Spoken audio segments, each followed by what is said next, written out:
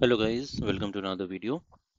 In this video, we'll be covering question number 12, which is part of ISC Specimen paper 2024 for accountancy. If you want to join online classes to understand and clarify your doubts, to cover your curriculum and for a crash course in accountancy ISC syllabus, do let me know in the comments box below.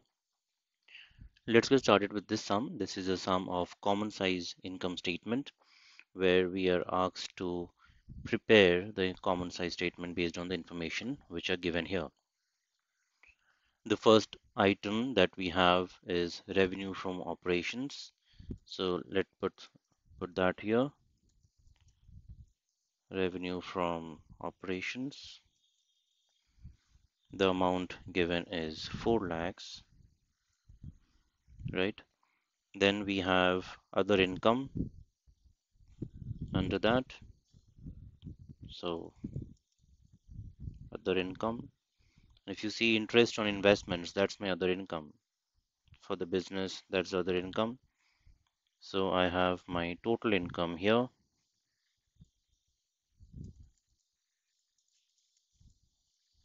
That's coming to 4,10,000.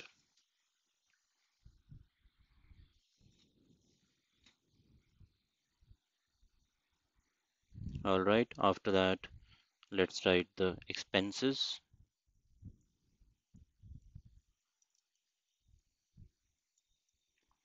Under that, there is no specific heading for expenses which are given, so we can just write expenses and write the amount here. Clearly 15%, 50% of revenue from operations. So revenue from operations is 4 lakh into 50%, which is 0.5. 2 lakh are my expenses. Then we don't have anything else. Straight away, let's write total expenses. That is nothing but 2 lakhs only. After that, we get our net profit before tax, which is profit before tax. You can see profit before tax, and which is a straight away calculation of total income minus total expenses. In the brackets, you can show that 2 minus 4. That's coming to 4 lakh 10 minus 2 lakh, 2 lakh 10, right? Then we have our tax amount. Tax is given already at the rate 40%. Okay, that comes to 2 lakh 10 into zero point 0.4, which is 40%, and that gives our net profit after tax. All right, that comes to 2 lakh 10 minus 84,000, 1 lakh 26,000. Coming to the next column that we have, which is the percentage of revenue 31st March. So for common size statement, income statement, the revenue from operations is taken as the common base for calculating percentage for all of these figures. Okay, so 4 lakh divided by 4 lakh into 100. So that's 100%.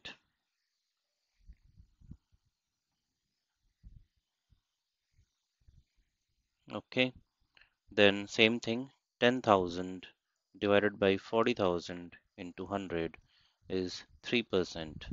That's the percentage for that. Similarly, 4 lakh 10 divided by 4 lakh into 100. So for each of the figures here, you have to divide them by 4 lakh, which is the common base, common denominator for income statement. So into 100, that comes to 50%. For each of the figures, you have to repeat this calculation.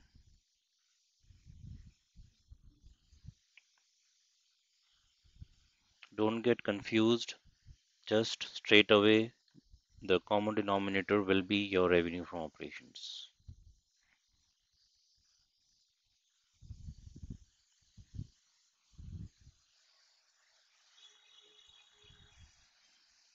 So this is the complete income statement for 3 mark sum. This is how you're going to do this. If you have any questions, do let me know in the comments box below.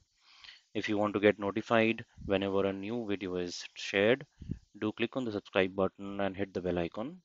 Share this video with your friends who can benefit out of it. Thanks for watching, guys. We'll catch you all in the next video with the next sum.